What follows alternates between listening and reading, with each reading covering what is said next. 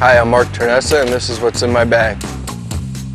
I carry 3 wedges, just a straight, standard 60 no shaving, standard loft, standard lie.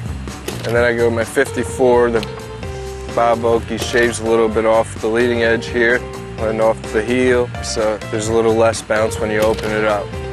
Well, with the tight lies in the fairway, it helps to have the back end shaved down here, so when you open it up a little bit, it sits a little closer to the ground and you can get underneath the ball. And also, to take a little bit off the heel helps in the bunkers. I carry a 4-through pitching wedge in the ZM forged irons. And then my 3-wood's a 909 F2, 13.5 degrees aloft. And then my driver is a 8.5 909 D2. It seems to work really well for me.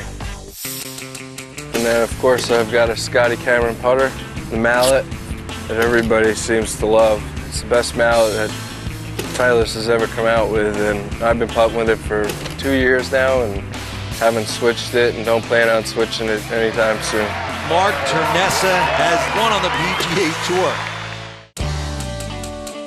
And you see here I've got a couple sticks in here, just a regular stick.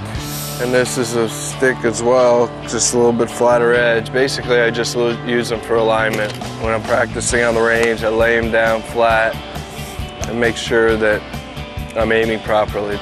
This is where I keep my rain gear. Got rain pants, rain jacket that hadn't even been opened yet. It's kind of light in here right now. Usually it's filled up.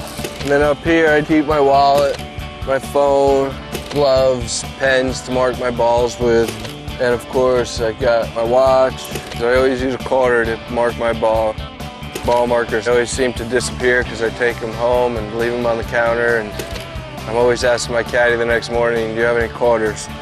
Back here, camera, constantly videoing the swing, making sure everything looks right where I want it to be. And balls. I usually carry 3 sleeves with me. I mark 2 sleeves and leave the other sleeve in there unmarked. And usually I don't have to go to that final sleeve. If I do, I'm not really hitting it well. I try and weigh the bag down as much as I can so my caddy has an easy time on the course on Thursday and Friday. Thanks for letting me show you what's in my bag.